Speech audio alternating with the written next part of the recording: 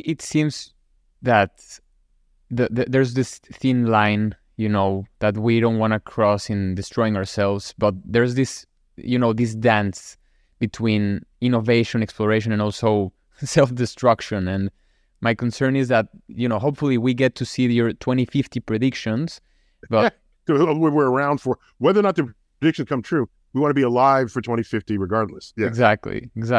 Yeah. I hope we do resist the temptation of destroying ourselves, and we can get past our divisions between one another. And perhaps another way of resisting this temptation is if an alien would come and visit us, because we would have like another quote unquote enemy, another foe. A common enemy. Yes. A common enemy. If the aliens are evil, right, then we have a common enemy. And so all of our differences evaporate away. Right. Yeah. And then we would, we all become friends with one another because we're fighting a common enemy. But really, we should try to make friends with you. Definitely. Yeah. I would love to also, it would really be amazing if we do realize that they were always observing, the UFOs were real, all of that was true. And I would love to ask him, why were you so curious in me singing in the shower, or the war in Ukraine? Why were you so curious in observing us like if we're a zoo? What are you trying to find here? Well, maybe we are their zoo. Maybe we are. Yes, a literal aquarium terrarium for their entertainment. That would be, I don't know how I would digest that idea. Yeah, I know, that's a hard one right there. And I think some of my evidence for that, dare I call it evidence, is anytime Earth is just doing fine, then somebody shows up that breaks the mold and breaks the pot, and everything spills out and it's a mess, and I think the aliens trying to keep us entertaining to them. If you were an alien, Dr. Tyson, and you would be visiting the Earth, what would be a reasonable evidence for intelligent life, or what would you look for? It depends on how much more intelligent than humans I was. If I was vastly more intelligent, I would not report that I found any life at all. No life at all. No intelligent life. Just think about it. If you were, if humans were to you, the alien, the way worms are to humans, you don't walk upon a colony of worms and say, they're intelligent. This is not your first thought. So no matter what our greatest feats of mind have ever been, it's possible that we are woefully behind the intelligence of alien species. And that would be very upsetting to us because we think very highly of our own brains and our own intellect. To learn that it is an entry-level capacity in the galaxy or in the universe could be very disturbing to many people. Wow. For me, too, I would also enter in that group.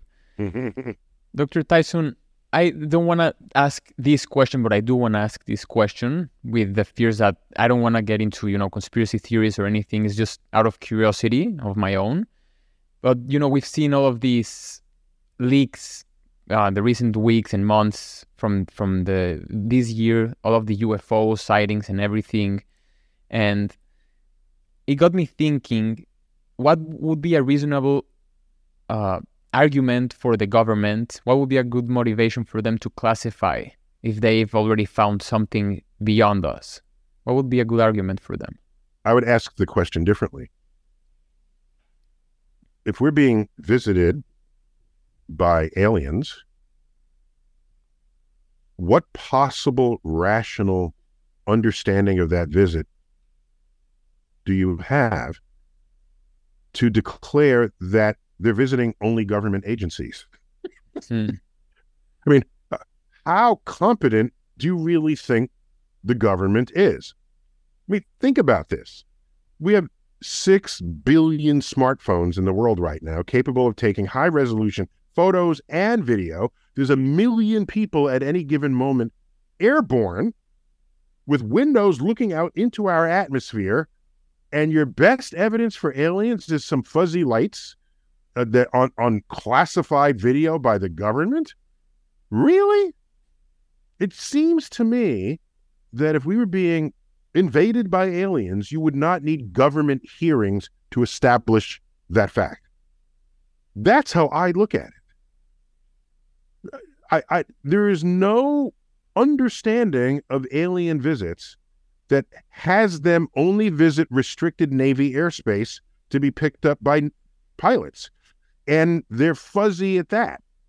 Meanwhile, we have telescopes parked 1,000,000 miles away taking sharp images of gas clouds, millions of light years away. We have rovers on other planets taking pictures of rocks. And you're telling me the best images we have of aliens visiting Earth are these lights or these images that show... I'm not convinced. If I really wanted to believe it, I would say, oh, it really is. And they only are visiting the government. The government is so good at keeping secrets, and they're keeping it all a secret from us. And everybody who spots an alien, they show up at their doorstep in a black car and they scoot them away. And all these people are keeping a secret. Yeah. Okay. Right. Go on. You want to keep thinking that? Go ahead.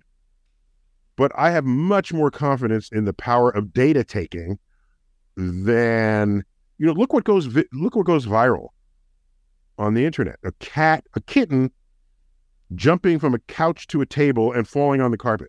That's viral. If you got a viral of an alien stepping out of a flying saucer, walking towards you, which you can stream to the internet, yes, that would go viral. And if you're a janitor working at a secret facility where we're stockpiling aliens, you can smuggle in a smartphone and then immediately post that image. You'd be the richest, most famous janitor there ever was. Because, of course, you'd lose your job. But so what? You'd be rich and famous for having done so. And no one has ever done this.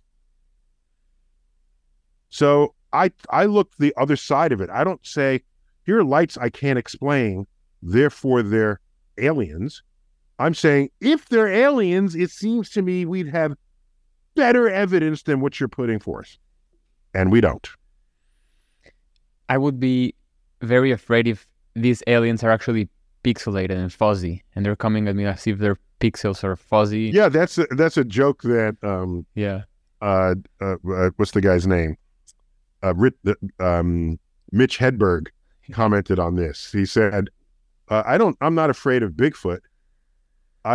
What scares me is if he's actually fuzzy. That would be really frightening. And if you're out of focus and everything else around you is in focus, run for the hills, because what the hell is that? Yeah. Right. And all of this alien conversation has been in existence all along, and like you say, you do provide compelling arguments in saying that they might have not visited yet, and the government doesn't have, even the power or the capacity or the talent to hide and classify aliens. And we also are not seemingly putting evidence out there that they actually might exist, but we'll see how this unfolds in the future. Dr. Tyson.